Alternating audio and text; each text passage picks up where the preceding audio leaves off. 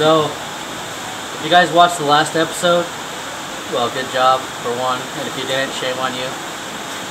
Shame! Shame! Shame! Unless you're a new subscriber, then it's cool. But you could go watch it later. Don't forget. Alright, anyway.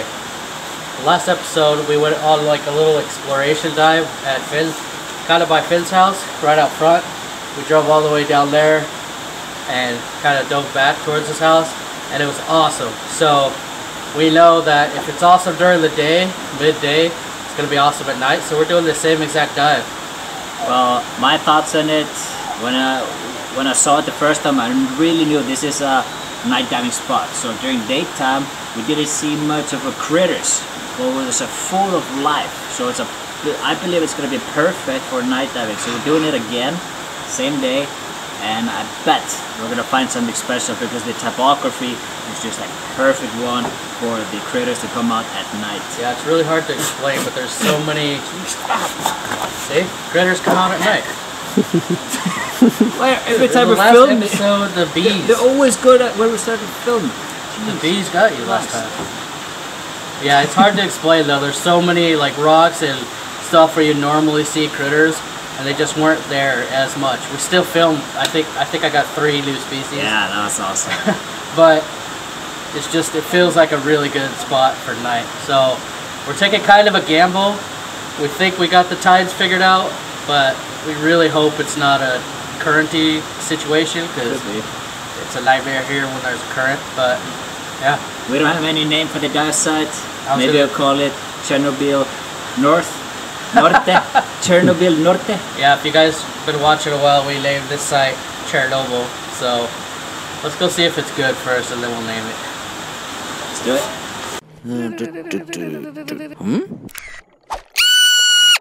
Critter Hunter. Night dives can be creepy. Just look how dark it is. Only where I shine my light do you see anything. But this is the best time to find the critters.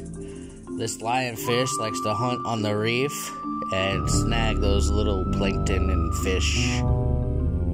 This green moray eel is doing the same thing. He's hiding in the rocks, just trying to snag a sleeping fish. Fish like to sleep too, you know. And this guy takes advantage. Here's some bright yellow thingies that I don't know what they're called, but they're yellow. And here's a sleeping clownfish. You can see this guy either sleeps with his eyes open or he doesn't have eyelids. I was gonna nudge him awake and ask him what the deal was, but I didn't want to be rude.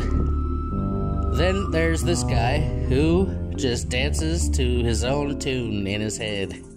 I want to introduce you to Jimmy, or in short, Jim, but his Italian friends call him Jimmy. Jimmy is a little flatworm, and today he's taking a swim. You didn't know flatworms could swim, did you? You thought they just slither along on the bottom and be boring. Well, now you know. They use their little skirts to ruffle the water and propel them forward. Or sideways, whatever direction they're going. Sometimes they do slither on the floor. Thank you, Jimmy, for demonstrating this intriguing trait of yours, slithering. And he does it similar as when he's swimming. He just ruffles his little skirts and it moves him forward. But I think he probably uses a little less energy to just crawl on the sand. I'll have to ask him next time though, I'm not sure. Now Jimmy is really flat, but right there you can see a long tube, that's his insides. I don't know where I was going with that. Jimmy, you need a diet. I guess that's where I was going with that. So it's always fun to find Jimmy and his cousins on the seafloor, but check this guy out. This is a marbled shrimp, but he has a green tail. This guy, he told me his name is Christopher, and if you want to shorten it, don't shorten it. His name's Christopher is what he wanted me to tell you. Just Christopher. Anyways, this guy is a marble shrimp. You guys have seen me film it on other times, but this guy had a green tail. Not even just his tail, like half his body is green. Honestly, I kept looking in the camera like, what the heck is wrong with my camera? Why is he turning green? And then I would look with my eyes, and he really was green. I was like, what the? It's a green marble shrimp. Anyways, apparently, when Christopher was a baby, he used to like to climb in the treehouse with his parents. And now that he's adult, well, every once in a while, he gets back to his roots. His neighbor is this orange, weird sea slug. And I've seen these guys before, but not in this color. So of course I had to get to know this one. This little guy's name is James, and I'd like to introduce you to... Wow, whoa, he's got some really long horns on the front. He looks like a Brahma bull, and then he's got some big ears that look like Bugs Bunny. This guy's hilarious.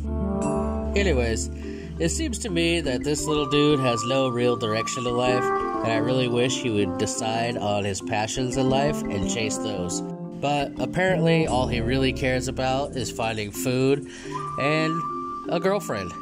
Like this.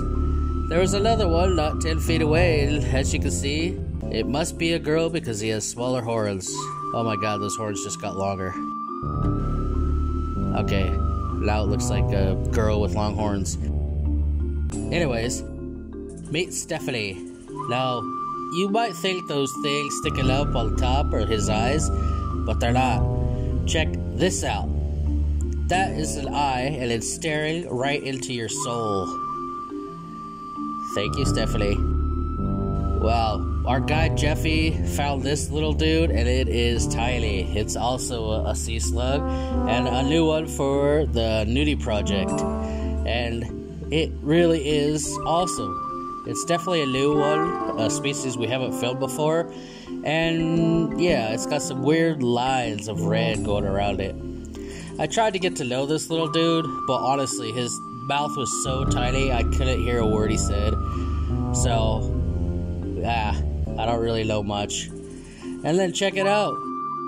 Stephanie was following me. Apparently, she wasn't done with the paparazzi and wanted more camera time. She crawled through the forest and the jungles just to get her close-up again. Come on, Stephanie. Get a job. I want you to meet Jezebel. A Jezebel, I believe, is a trumpet fish or maybe a needlefish, and is really big. This girl was about 3 foot long, and when I turned my light on her, she just didn't get scared and run away. Swim away. Nah, she came closer. She wanted to be friends. She was ultra friendly. I didn't even know what to do. She just kept getting closer and closer to the camera, and I was a little worried what was going on here. I'm like, hey, boundaries, Missy. This is not how you make friends. But every time I turned on the camera, she just got closer, closer. And one time she even ran into me. I'm like, dude, I even showed Finn. And he's like, whoa. You guys remember a previous dive we did at Wild Reef where we saw those Dragon Ball Z nudies? Well, we found them again here tonight. And this one was huge. I want you to meet Veronica. Now, Veronica is a good mother, and she walks her kids to school every day, rain or shine. She makes the kids hold her hold her tail so she doesn't get hit by cars. And overall, she's considered a good mother. Very caring and attentive. As they cross the road, you can see her son Johnny there, and he's hoping that he passes the 2nd grade this time. This guy was on the same road, but, well, he was by himself. See, his mother doesn't hold his hand. Poor little guy. Now, opposed to nudie break and sea slugs that like to crawl around day and night, this is Eric, who likes to sleep and not be disturbed by giant men with giant cameras and holding the sun. So, sorry, Eric, but I had to show you to the peeps. Meet Big Bertha. Big Bertha is a mantis shrimp, and it's the biggest mantis shrimp that me or Finn have ever seen. This girl is huge. I have no idea how she got the name Big Bertha, but it really was a giant. Now this thing, if it decided to punch my camera, would probably just break it in half. If he decided to punch me in the mask, I would just pray to the fish gods that it didn't punch me a second time. Now, the hole that Big Bertha is hiding in is about the size of a coffee can. I couldn't believe how enormous this mantis shrimp was. So the thing that you guys should know about Big Bertha is she's one of those nagging old ladies that sits on their porch and judges the neighbors. She just sits there watching everybody walk by, walk up and down the street, yell people to get off her lawn, and then she goes and gossips later at bingo about what the Joneses were doing last night. I mean, just look at those eyes. Nothing gets by her. She sees all and hears all. Knows everything that's going on in the neighborhood. Oh, and there's our good mama again. She dropped little Johnny off at school in the 2nd grade.